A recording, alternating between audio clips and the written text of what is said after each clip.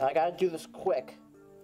So in between one of the scales, got it in there. Oh, see? That's where you gotta be careful, because he'll push that right into him, freaking out. So I gotta wait till he settles down again. I gotta make sure he doesn't get out of this hold here, especially out of the towel. So I gotta keep his legs pinned back. That's how he broke free right there.